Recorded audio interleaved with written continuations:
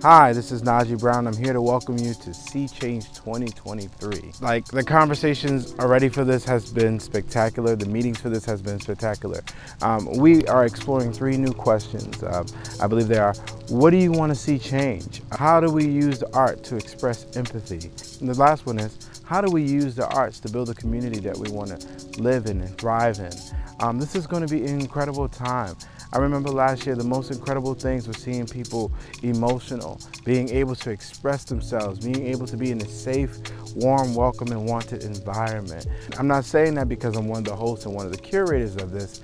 I'm saying this because it simply is. You don't want to miss this. This is not your typical conference. Like I said last year, there will be no keynote speaker.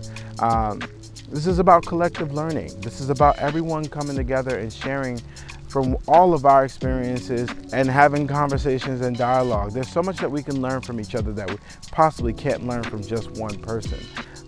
So if you can, please make it there. If you're in the Seacoast, the greater Boston area, or anywhere in New England, I implore you to come to Seachange. You will forever be changed because you are listening to so many different perspectives. And through listening to those perspectives, you learn a new way of life, a new way of thinking, a new way of walking, a new way of talking. As a curator, I didn't think that I would be so much affected by being there. And I really was. It was life.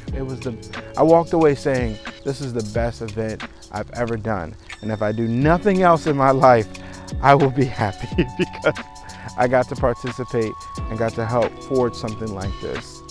And I really, really hope that you are there, and I really hope that you get to experience what I'm talking about. This is Najee Brown, founder and creator of Theater for the People, and I'm encouraging you to join us on this journey of Seachange 2023.